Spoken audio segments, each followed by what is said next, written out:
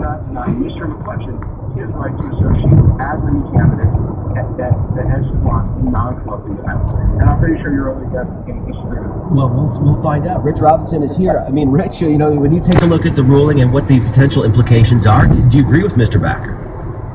Well, I'll say this, Craig. Today, with tongue firmly in cheek, I'm celebrating the end of political corruption because Chief Justice Roberts has defined it out of existence. This ruling was based on the idea that the only political corruption there is quid pro quo corruption. So if there's ever another instance of political corruption, I suspect it'll be when the contract between the donor and the supplicant politician is released to the public. This is some kind of fantasy. I mean, La Cosa Nostra collecting protection money from a store owner does not have a contract. It's an implied right. And absolutely, somebody can give $3.6 million to all the candidates and all the state party committees and the federal committees, and another $500,000 to the party committees the next year. They could also spend another $6 million by giving everybody in Congress who has a leadership PAC the maximum amount annually. And if you think that is not corrupting, we've got a very naive and low definition of what corruption is.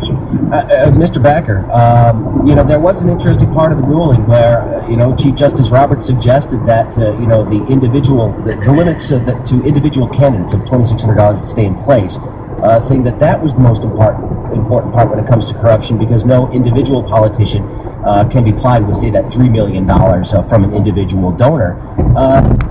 Talk a little bit about that part of this and whether or not this does indeed still prevent the type of influence that Mr. Robinson is talking about. Well, I think Mr. Robinson and I have a fundamental disagreement here, and I actually want to ask him a question. The court has defined corruption for the purposes of political speech as actual quid pro quo corruption or apparent quid pro quo corruption. And quid pro quo is I'm giving you money and you are giving me an official act in exchange. That is the definition of corruption as the court understands it. And I'd like to ask Mr. Robinson how he would define corruption in the context of the empty fund. Rich, you okay with that question? Sure. Let me give you a contemporary example here. Chris Christie goes to the Sheldon primary in Las Vegas, makes the faux pas of uttering the words occupied territories, for which he retracts, apologizes, and retreats to New Jersey to have the OT words banned from all public documents in New Jersey. That's corruption. I mean, that's somebody following the trail of money to say, this is what I will do as your president with foreign policy. That's an interesting example, Dan. But what exactly is the corruption that is here? So Chris Christie wants somebody's support, and you're saying that he is doing, what is the official act that he is doing and where is the money coming from would be the Roberts Court's view on this. I'm asking you how you define it, not in some, in a particular example, but as a matter of law, which has to be objective and really separated from those anti-examples. As a matter of law, how do you want to define corruption?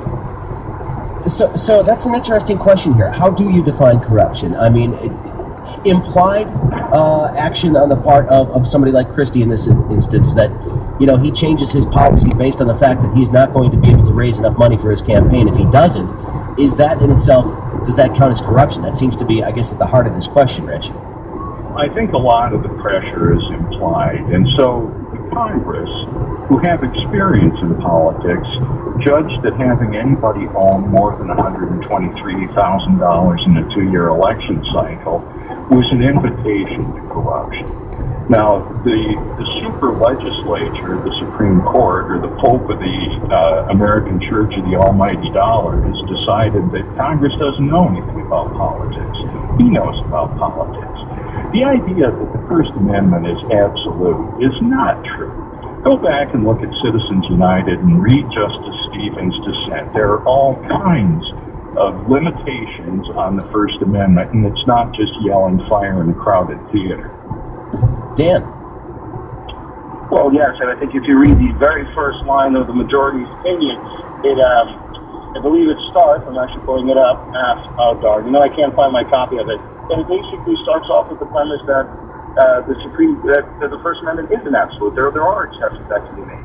And what we're saying, what the court's jurisprudence has always been, is that to prevent corruption, you can trim around the edges of the First Amendment when it comes to political speech and the use of money as a mechanism to achieve that. But you're still not really answering my question, which is, if you don't like the quid pro quo definition of corruption, how do you, as a matter of law, define what corruption is so that we can have an objective rule?